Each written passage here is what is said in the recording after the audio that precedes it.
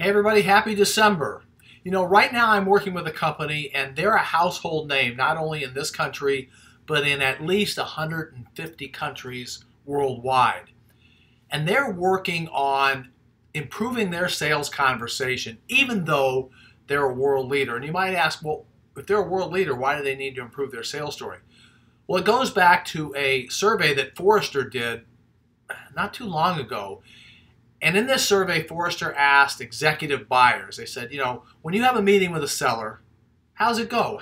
How does that meeting go? And what they heard back was pretty chilling. What they heard back from these executive buyers was that 89% of the time, the meeting failed to achieve the expectations that they had going into the meeting. For a seller, what that means is no second meeting and no sale. Now, this company wants to flip that number. Now, as I'm working with them, what I'm finding is abundantly clear is they understand the features and the capabilities of their solution top to bottom, no problem there.